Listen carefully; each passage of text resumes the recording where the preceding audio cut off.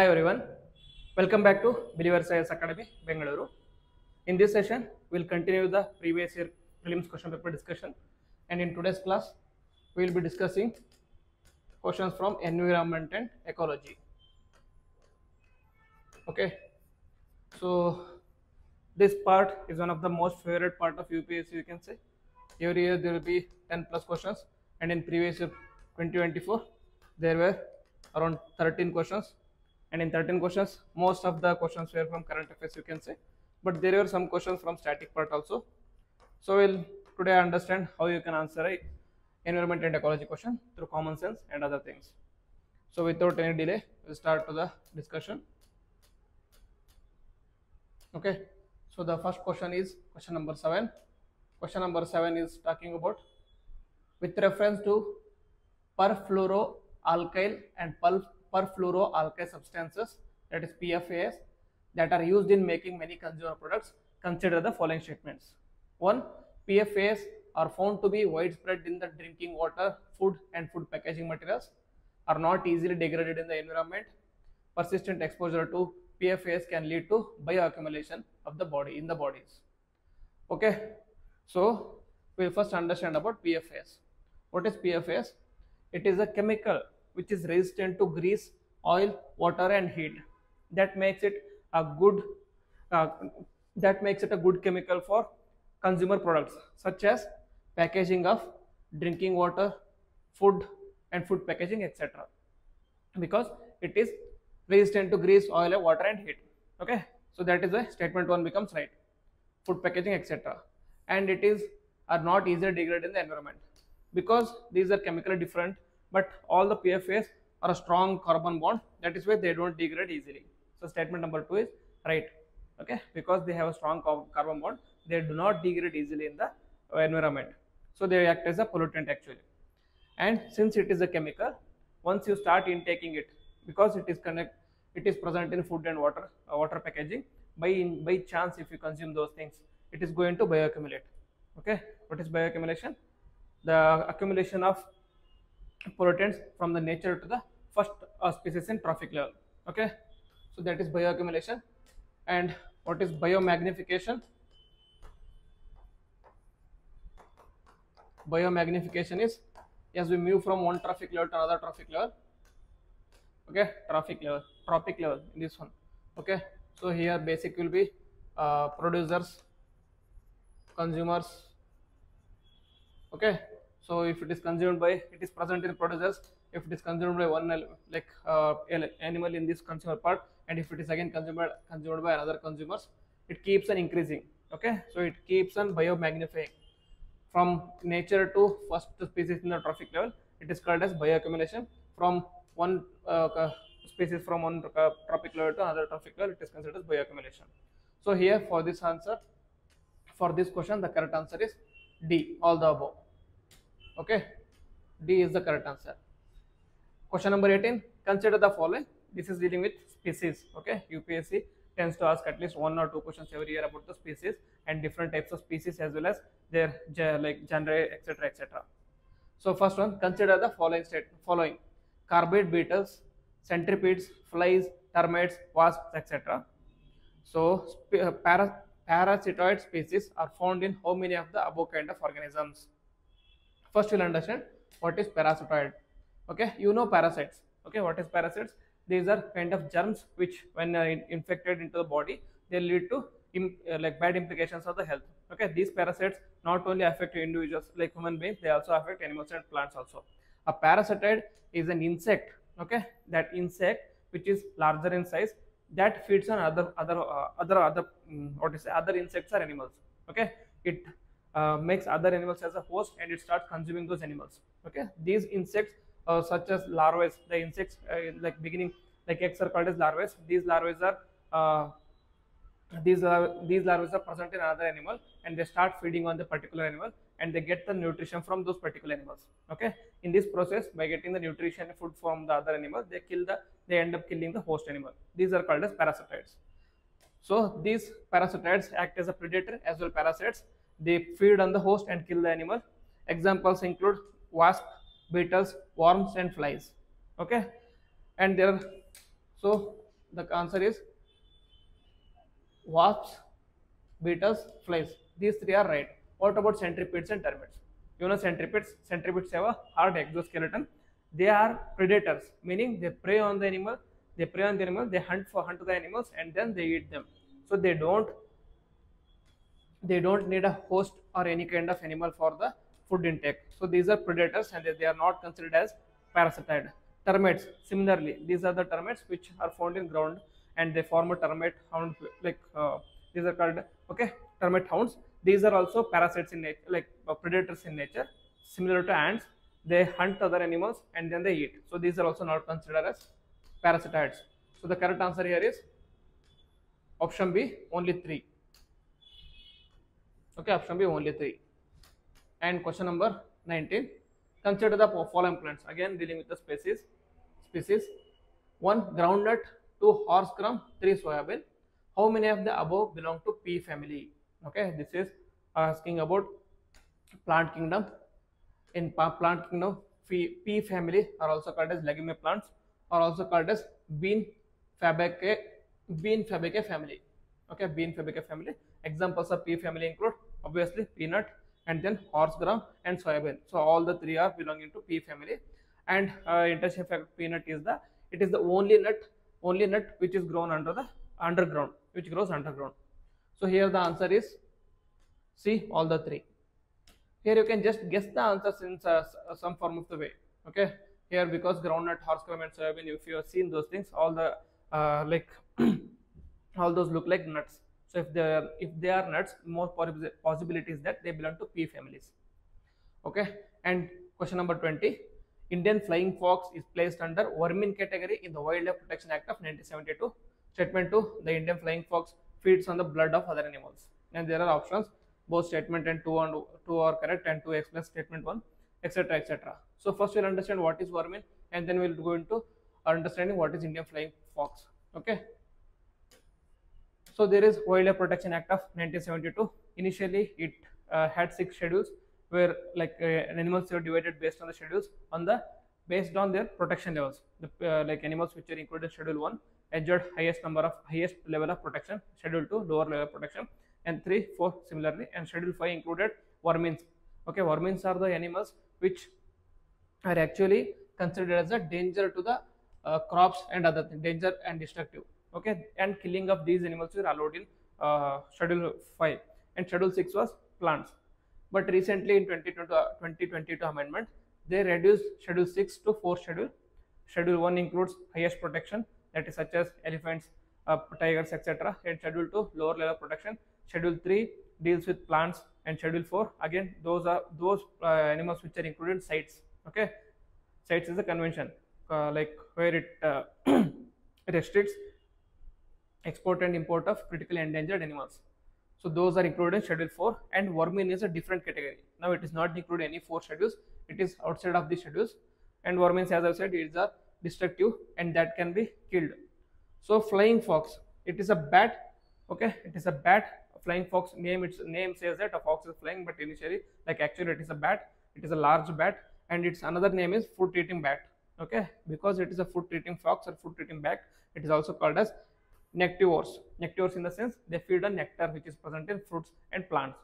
Okay, since they are fruit eating fox, they tend to destroy fruits or crops of the farmers. So these are declared as vermins by some of the states. So they are declared as vermins. So statement number 1 is right, and the statement number 2 is saying that they feed on the blood of other animals. As I clearly said that it is also called as fruit fox. So they do not feed on the blood. So statement number 2 is wrong. So here the option is statement 1 is correct and statement 2 is incorrect. Okay. So another thing is in environment you should be particular about Wildlife Protection Act, Biodiversity Act and other important acts. Okay. Every year there will be one or other question from these acts. And now moving on to the next question. So this is again dealing with the species. The organisms cicada, froghopper and pond skaters are A. birds, B. fish, C. insects and D. reptiles.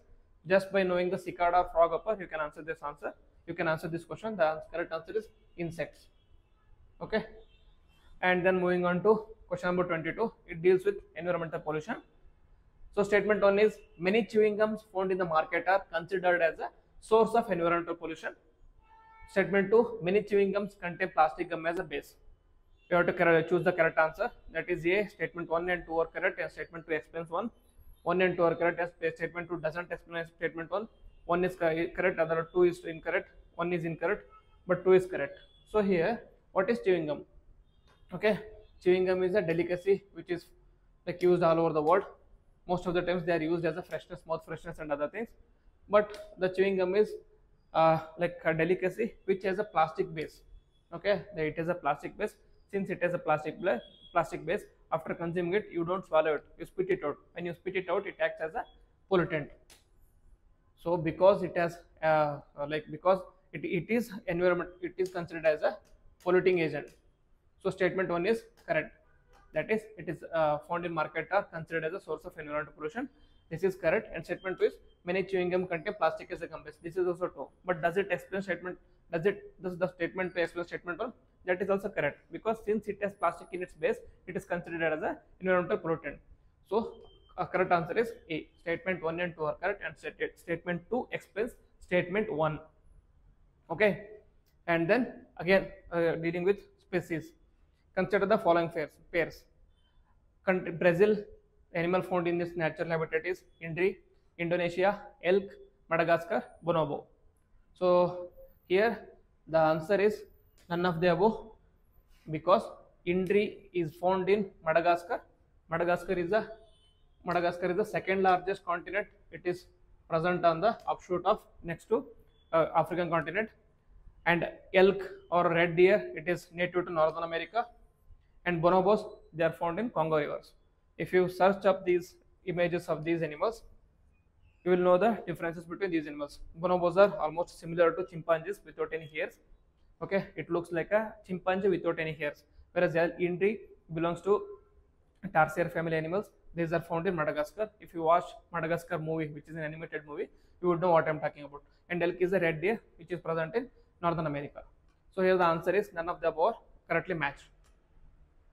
Like after this class, or now pause it and just search the animals. They are very beautiful animals. They are found in different regions. And question number 24, it is dealing about World Toilet Organization. Yes, there is an organization called World Toilet Organization. Statement 1, it is one of the agencies of United Nations. Okay.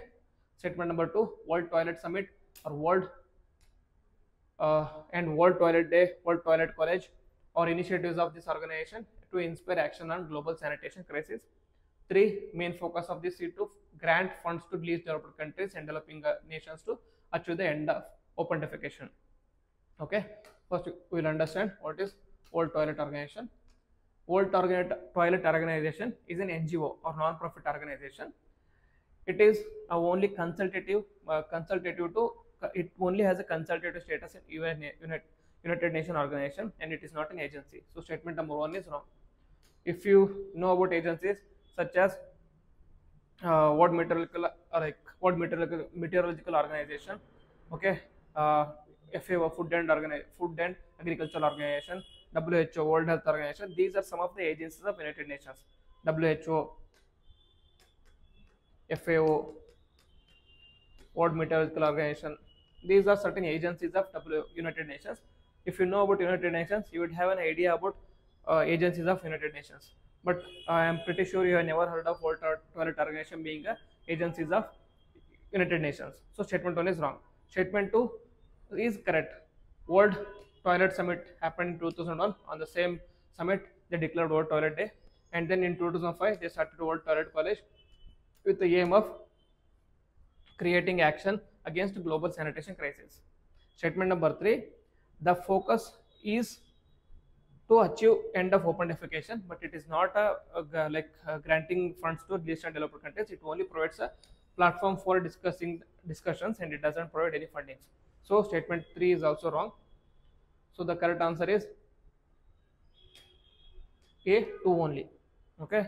So although it tries to create awareness and it fights for open defecation free status, but it doesn't provide any funding. It only provides a consultative recommendations and suggestions. Then 25, again environmental biodiversity, that is talking about species again. Lions do not have a particular breeding season. the statement is correct because they do not have any particular breeding season. Normally there is a gap of 2 years for like female lions to have a cub. So statement 1 is correct. Unlike most other big cats, cheetahs do not roar. Okay, in cat family, such as tiger, lion, leopard, jaguar, these are all the cats which can roar. Okay, big cats that can roar. Whereas cheetah, it is a purring cat. It is similar to house cats where it starts purring. So statement number 2 is correct. Unlike male lions, male leopards do not proclaim their territory by scent making. This is wrong because most of the big cats, they use their scents through feces or urine to mark their territory. So the correct answer is 1 and 2 only. If you watch any geography like National Geography channels, if you watched any Discovery channels, and if you watched any program of these channels, you would know these things very easily. Okay, you would have seen lions like any documentary about lions, so like saying that they have no breeding seasons, they can have children whenever they wanted.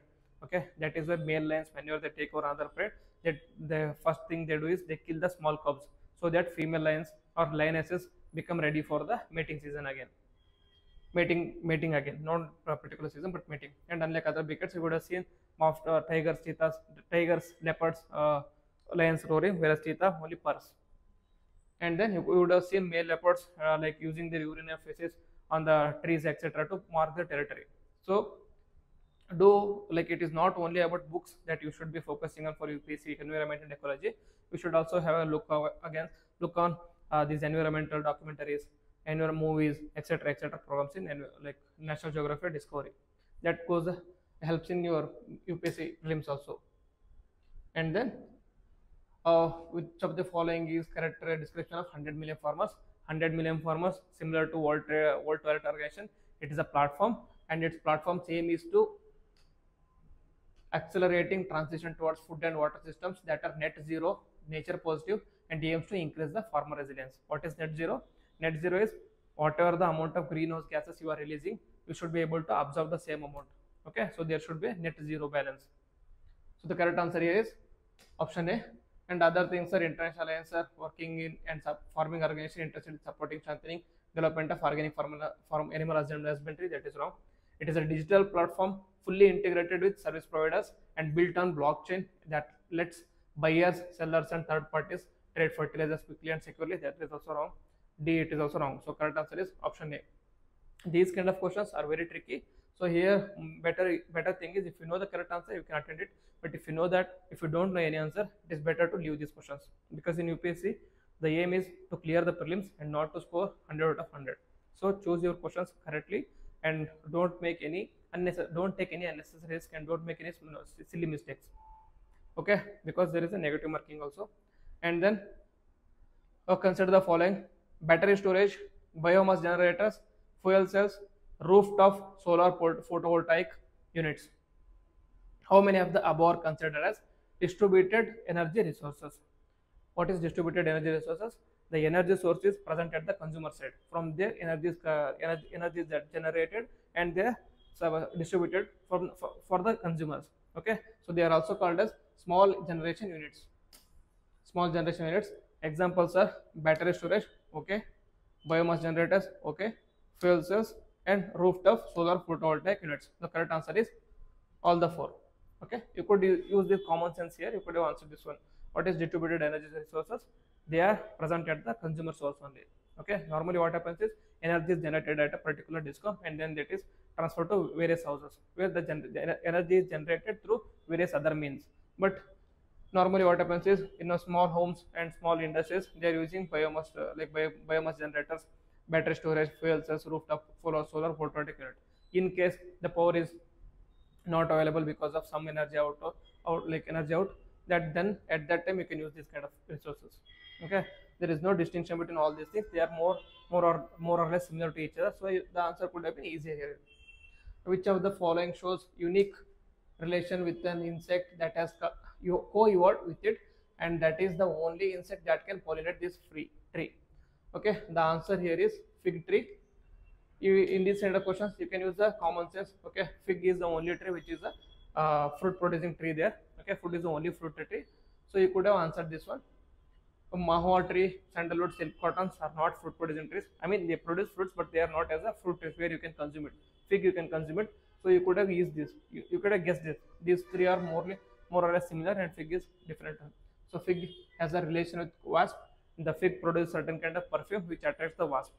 The reason why it attracts wasp is wasps act as a pollinating agents. Okay, and wasps are the only ones who are capable of pollinating figs. That is why the correct answer is option A, fig. And then again, species biodiversity, like dominated last year's environment and ecology. Consider the following: butterflies, fish, frogs. How many of the above have poisonous species among them? Okay, there are n number of species in butterflies. Like for example, there are some butterflies with starking color, like starking colors. Those are considered as a poisonous. And in fishes also, there are many fishes. For example, puffer fish, sorry, puffer fish. It is considered as a poisonous. And in frogs, many of the frogs which are found in Amazon or even in Western Ghats with stark colors and bright colors, these are considered as poisonous fish. It is said that the more brighter or more contrast, like more unique the color, more poisonous the frog is. So the answer here is D. Now in butterflies, monarch butterflies, it is a species of butterfly which contains poison. And in fish, puffer fish, and in frogs, many of the frog species. And then again, question number 30, again it deals with biodiversity. Consider the following: cashew, papaya, red sanders. How many of the above trees are actually native to India? Okay, so the correct answer here is 3 red sanders only, because cashew and papaya, they are not native to India. For example, cashew belongs to Brazil, and they were introduced in India by Portuguese, because Portuguese were ruling both Brazil as well as India during that time. And papaya, it belongs to Central America, such as Mexico and Costa Rica. Britishers, they used to rule this region. When they were ruling this region, they brought the papayas to India. So the correct answer is only 1. Okay, you could also use this one. You could use your history knowledge here, because you know about the impact of Portuguese. You would be reading that they introduced many crops such as cashews, okay, pepper, etc., etc. So this question could have been easily answered. And then with reference to radio, question number 31, radio isotope thermoelectric generators. Consider the following statements. 1. RTGs are miniature fission reactors. RTGs are used to powering the onboard systems of air spacecraft. RTGs can use plutonium-238, which is a byproduct of weapons development. So you have to choose the correct answer. What is RTGs? It is a radioisotope thermoelectric generators. Okay. So the statement 1 is, it is talking about miniature fission reactors. What is fission? Fission is, there is a there is an atom. Fission breaks this atom into 2 parts. When there is a breaking of these 2 parts, it produces energy, vast energy. This energy is used to run different kind of vehicles or industries. This kind of fission technique is used in nuclear reactors. Okay, nuclear reactors. But whereas in RTGs, it is not used. In RTGs, it is also referred as nuclear battery, but it is a misnomer, because it doesn't have any nuclear reactions here. Instead, what it does is, it produces energy by radioactive decay of plutonium-238 to electricity. It converts radioactive decay of plutonium-238 into electricity through thermocouples. Okay, so here the process is use of thermocouples, where it converts radioactive decay of plutonium-238. There is no fission reaction involved here. Okay, there are 2 actual main reactions: fission and fusion. Fission is used in nuclear reactors, and fusion, okay, whereas fusion, it is found in sun, and there are still the active what you say, there is a effort going on around the world to create active fusion reactors by human beings, but it is still in the development stage. like for example, like one of the prototype of nuclear fission reactor is called as tokamak. Okay, and then so the correct answer here is and statement number 2, it is used in used for powering the spacecraft. It has been already been used by USA, and RTGs can use plutonium 238, which I already explained here. So the correct answer here is 2 and 3, except fission reactors, everything else is correct. Okay, and then 32, consider the following statements. It is kind of geography and environment mix question. Giant stars and science and tech mix question. Giant stars live much longer than dwarf stars. Compared to dwarf giant stars have a greater rate of nuclear reactions. Okay, here statement 2 is correct. Okay, why statement 2 is correct? Since giant stars are huge in size, very large in size, they have a greater rate of nuclear reactions. Because nuclear reaction is faster compared to dwarf stars, they tend to die out earlier than dwarf stars. Okay, the nuclear element present in these kind of stars die out earlier. So the statement 1 is wrong. They don't live longer than dwarf stars. Instead, dwarf stars are the stars which live longer than giant stars. Statement 2, compared to dwarf stars, giant stars have a greater rate of nuclear reaction. So statement 2 is correct. Statement 1 is incorrect. The correct answer is D. 33, which of the following is synthesized in human body that dilates blood vessels and increases blood flow? It is kind of science and tech and environmental question. So the correct answer here is, it is straightforward. You either know it or you don't know it. But if you have a medical background, you would be knowing this answer. You could be easily guess this one. So the correct answer here is nitric oxide. Okay, it is an element which is a chemical which is very essential for human beings. It helps in blood flow, helps in circulation of oxygen, etc., etc. So higher the nitric oxide amount in your body, more healthier your body, and more healthy metabolism your body causes, or else there will be negative implications in your body. And then identification narcotics, this is science and technology based. We will do tomorrow. Rafael Meg, it is also science and tech or defense related. We'll do it tomorrow. And then I guess this is done with environment and ecology.